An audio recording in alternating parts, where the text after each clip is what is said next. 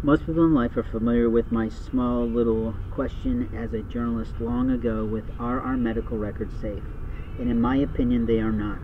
I do not believe that continuity of care programs are providing us any safety at all for the private nature of our bodies that are being cared for in medical practices.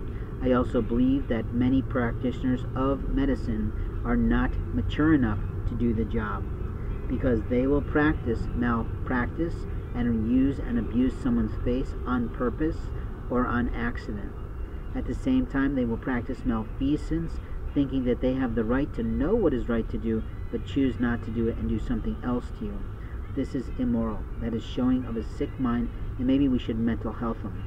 In life, when I'm recording my audiocast, I have the right to do that where I find peace and quiet, and when I find my radio show network that will hire me, then I'll have plenty of content. Unless, of course, that police officer named Jim is going to continue to keep interfering with my lawful rights to my personhood, my paperwork, my property, my parentage, my grandparentage, and, of course, my package.